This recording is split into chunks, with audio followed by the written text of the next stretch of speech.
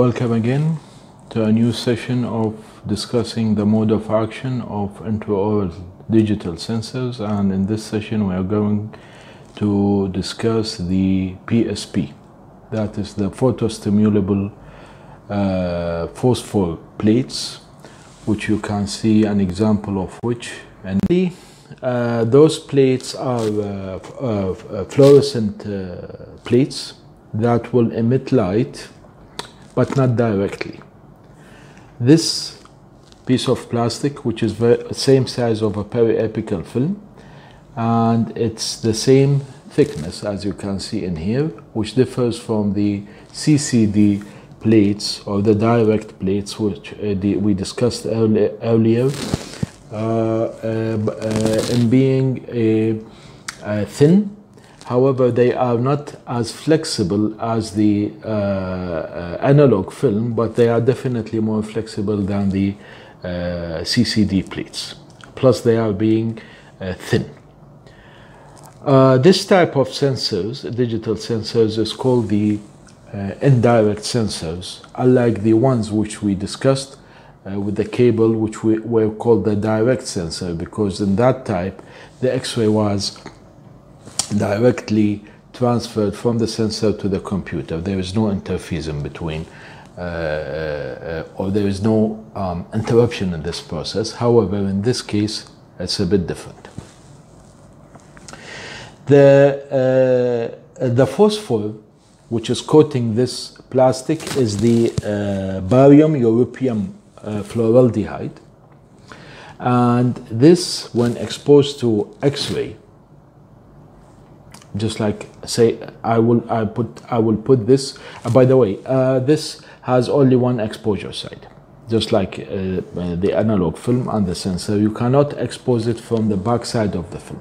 The back side of the film has this metal circle on it, which we will discuss in the how this sensor will be scanned inside the scanner.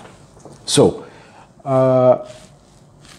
this is the side which has no metal circle in it is the exposure side, while the back side, which has a metal circle, is the back side of the sensor. This will be placed in a special cardboard carrier like this one over here, which fits only in one direction. See?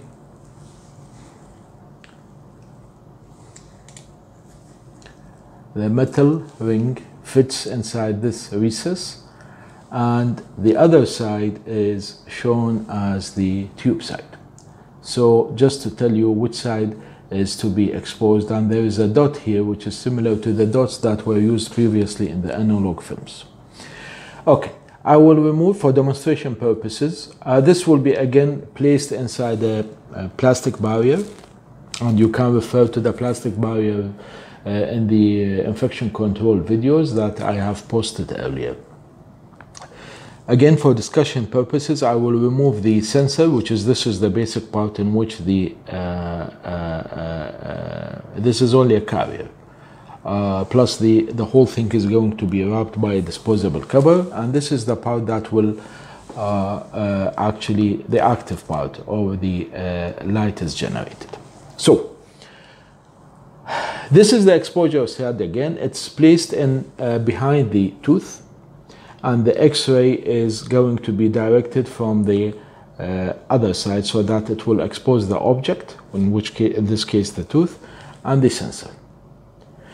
The X-ray, which will be passing through the different structures of the tissue, the X-ray photons in particular, to be more specific, will either be prevented from passing, and hence the object is called radio opaque, or it will be partially allowed to pass, like in dentine and cementum and bone, or it will be allowed to pass, like in soft tissues, for like in the pulp chamber or the other soft tissues, which we call radiolucent. Okay, so the sensor is going to receive different amounts of photons, quantities, either abundant amount of photons from a radiolucent object, or no photons, like from metals and enamel, and then in between from other structures which partially allow the passage of photons. When the X-ray photons reach to the phosphor plate or the phosphor layer, which is, as we said, the barium europium fluoraldehyde, sorry,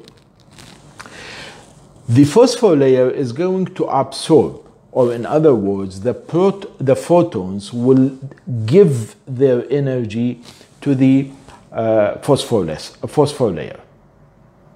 So the phosphor layer will absorb the energy, and that has come from the photons. So if the amount of energy, quantity of photons coming from a soft tissue, there will be more energy absorbed.